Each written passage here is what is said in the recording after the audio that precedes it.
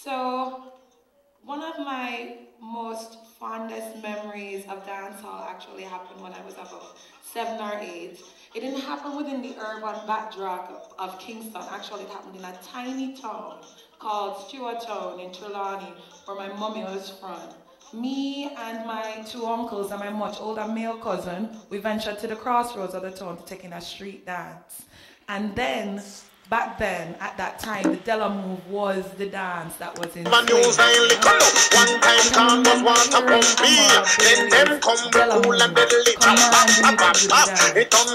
Then, after taking my common entrance from Holy Childhood Prep, I then went on to the Convent of Mercy Academy Alpha. That's me in the middle. And, you know, Alpha had a mixed group of young women, both from uptown and downtown communities.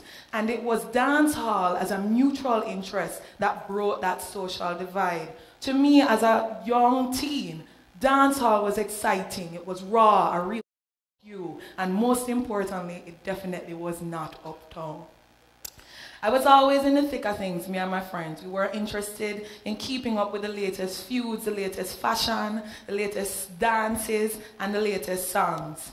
And one of the feuds that we always used to argue about was what was going on between Beenie Man and Bounty Killer. I was a huge Bounty Killer fan, and I collected all things Bounty Killer. I had a folder dedicated just to him. I still have that folder to this day. You couldn't tell me nothing about him. And in my folder, I have an autograph from Bounty Killer that says, "To Ebony with 2 B's, enough love and respect." So, in about the 1990s, American hip-hop and rap culture began to influence campy dancehall fashion. So cargo chains and the oversized clothing was the fashion of the day. And if you nana wear biggie, you nana occur straight. But then, in about the mid-1990s, that Jamaican designers then began to take a back seat to European and American designs. So clothing done by Tommy Hilfiger, Versace, and the like were the clothing of choice. I can remember at that time too, if you were male and you were wearing clothing that was supposedly fitting, you came under heavy scrutiny. And I can remember Bounty Killer, when he had taken on his signature black attire, wearing his bootcut pants, was then always getting flack for wearing tight pants, or what was considered then to be tight pants. Now fast forward, in the same space, we now have young men shopping downtown for women's clothing. Not only changing the shift in terms of the make, in terms of the fit, we're now having men exploring the other colorful spectrum that was associated with the feminine. That's really interesting to me, that there's this big shift. And, you know, if you were outside of dancehall space, these things would have been considered homosexual stereotypes at that time. It's important to note that metrosexuality, a term that also became increasingly popular, had men reconsidering their appearance. So there was a kind of manicuring that wasn't happening before, things that would have been associated with the feminine that was now being taken on by the masculine. So the fitted clothing, the shift in the colors, the bleaching of the skin, the shaping of the eyebrows, all of these things at one point or another would have been associated with the feminine. In fact, bleaching has always had a place in dancehall space, and it was primarily practiced amongst females in that space. And it was interesting to see now men taking that on. Now, if you were outside of dancehall space, please note I said earlier, you would have been typecasted as being stereotypically homosexual. But within dancehall space, we could consider this as being camp, a term that Susan Sontag has described as artifice, playfulness, exaggeration, kitsch, theatrics. It sounds like dancehall to me. So this campy fashion is something that was popularized first by dancers. It was kind of seen as the dancer's uniform. And so it was kind of interesting now to see that becoming popular and becoming more mainstream and more acceptable. So I explored a lot of these facades, the changing in the physical appearance of the men in my the earlier end of my body of work called Gangsters for Life. And I explored these through several paintings, two of which are behind us on the screen. So at the time, I had a childhood friend of mine who was also practicing bleaching, and he had walked with a whole bunch of other guys who were doing the same. And so in having a chat with them, I said, so you bleach. You're not afraid of people think say you're a mama man. You're a dancer. And then he proudly shrugged his shoulders and said, no man, it's a gangster thing. So now we see that the machismo is beginning to take on a different kind of exterior. The bleaching now was being seen as now a masculine badge. And that I thought was interesting. It was no longer taking on the context that it would have in relationship to colorism, which would have been associated with the colonial period. No, it was being likened to fashion. Your pants and your skin sat in the same kind of place. So I asked them both if I could do a photo shoot with them both. And eventually I used those photos to do a project that was called Bullets and Shells. I'll go back. Bullets and Shells from the Gangsters for Life series. In the Bullets and Shells installation, there are 3 photographs of these young men, singular and then together. And in Bullets and Shells, I was attempting to examine a kind of faux feminine aesthetic that was now coming to the forefront with the machismo. And this was then juxtaposed with other female archetypes. So the wallpapering of the space, use of flowers, and then also there's a symbol that's in those circular forms, which is the fish. And the fish has a kind of double context in our culture. We know that the fish on one end is a term that is used for homosexuals, but then on the other end, the fish is also a feminine term. And in Jamaica, we like to talk about how the vagina, fishy. Then on the floor, sprinkled was several tampons, which I call pussy bullets. As if we ever look at the applicator shapes of a tampon, it's very much shaped like a bullet, sprayed to look like a masculine object, which is a bullet. So after doing the installation, it then caused me to reconsider what I was doing with the paintings. And as the project began to evolve, so did the imagery become more camp. It became more colorful. It became more shiny, more decorative. And essentially what I was doing was using the masculine as a structure, but using the feminine to measure that. So hanging feminine, supposed feminine archetypes on top of masculine imagery. As I continue to play with the imagery, I then also began a second photo project.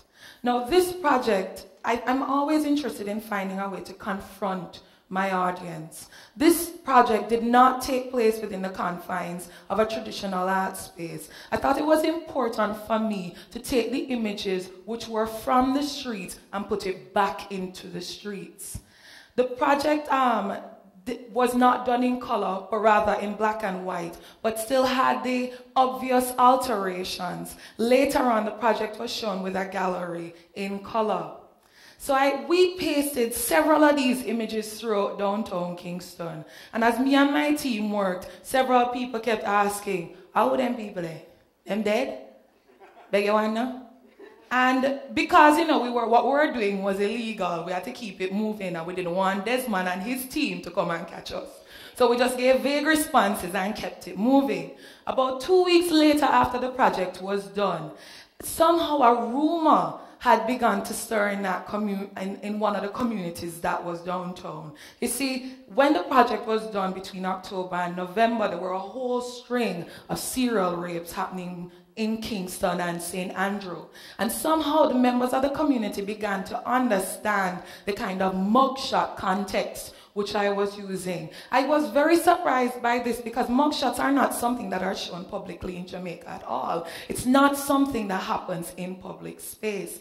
So immediately, apparently, these people started spreading the rumors that these were the young men who were carrying out the rapes. Now, I was quite startled because these were young men who I knew from them the idea them knee. They were actually a part of an art program that I used to participate in. So I taught them for a very long time. And they were also street dancers who had a growing reputation in downtown. So I thought the most that would happen for them from these images is that they would be piloted to a new level of stardom.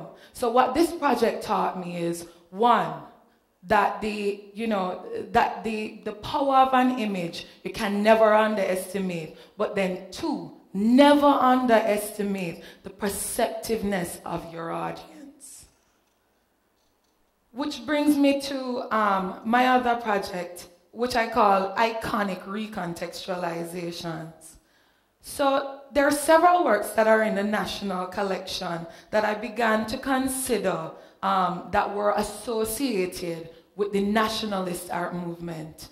On the right, what you're looking at is Barrington Watson's Conversations, which was done in the 1970s. And on the left, you're looking at an image from a photo shoot that I did, which was a re-examination of Watson's Conversations. Watson is an important painter of his time. And what I thought was important about taking a work like this, I was interested in reconsidering what was now being understood as urban space and how the gender operation had changed within that urban space. So here it is, we see Watson's generation, the women are still occupying the street side. But in my generation, the women are absent because they're out at work. And now we see the men outside inhabiting the street corners. I see the street corner as an extension of domestic space, so it still sits in the feminine conversation. So here we have these men dressed in oh so clean, dancehall, camp dandy outfits and well-blinged skins. So for several months, I kind of hesitated about how I wanted to present this project. I wasn't quite sure. Most of my photo-based projects at this time were always presented on paper and then masked with other things. And then in December of 2009, I was invited to participate in an alternative biennale called the Ghetto Biennale in Port-au-Prince, Haiti, a place that I would strongly encourage a lot of everybody to go to. It kind of revolutionized the way I was approaching my own work, but it's a really interesting place. I've never been anywhere like it before.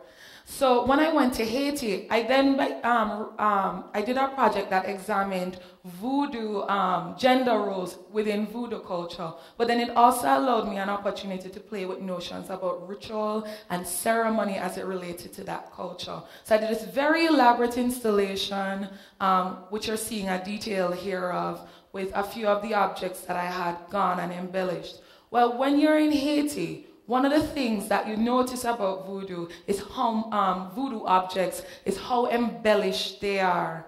So, So I realized that I wasn't doing enough with my own objects at the time. So when I left Haiti, I decided then that I would do these photo tapestries. So the images are actually now woven into the fabric and embellished with rhinestones, glitter, and other embellishments. So here we have Conversations, which you had seen earlier, an image of it from the photo shoot of, as a final project. And here's the detail. And then I also recontextualized Watson's mother and child to reflect daddy and youths. I looked at Albert Huey's counting lesson and recontextualized that to suit my money, haha. And then I also looked at Don Scott's cultural object, which looked at the infrastructure of garrison communities. And I decided to look at the other end of garrison communities that participate in dance hall and did cultural soliloquy. One, this is an actual car.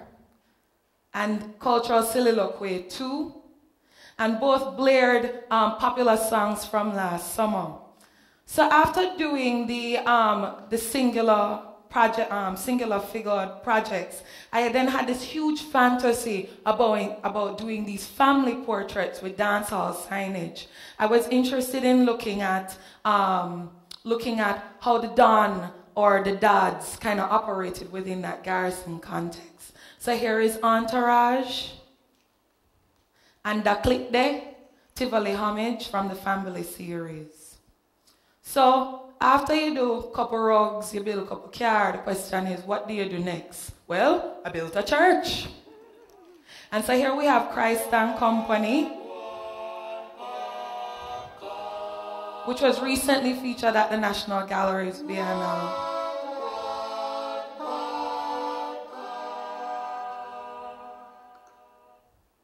And so the actual song is a recontextualization of the Vibes Cartel song, Clocks, which was popular last summer, made to sound like a church song.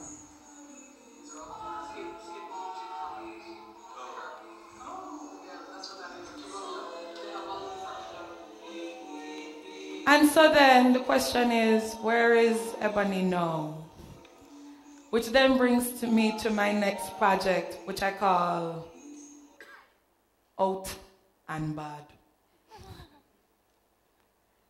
So now I'm removing the imagery and finding a way now to play with clothing, to play with objects as a way to talk about the notions of gender. Now that the physical self is absent and the clothes stands in, what does that then tell us about the ideas that we have structured around what is masculine and what is feminine?